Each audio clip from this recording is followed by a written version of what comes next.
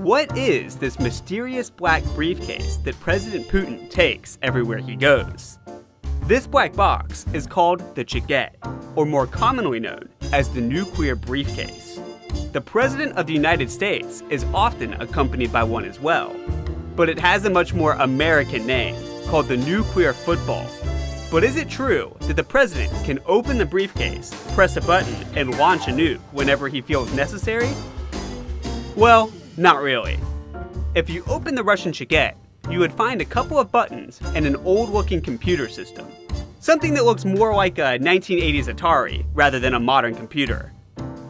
The Cheget does not have a nuclear button, but rather a transmission system.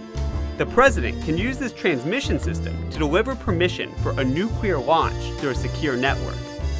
Launch permission is received by the military and then given to the proper branch of service and weapons crew. And this Cheget, believe it or not, has actually been used before. In 1995, a missile was detected by Russian radars and reported to Moscow as a potential attack from a US submarine. Russian president at the time, Boris Yeltsin, activated the Cheget and contacted the Russian Defense Ministry.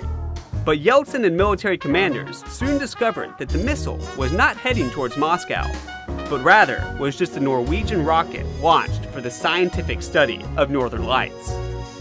Humankind, once again, narrowly escaped the possibility of nuclear war. Yep, that explains it.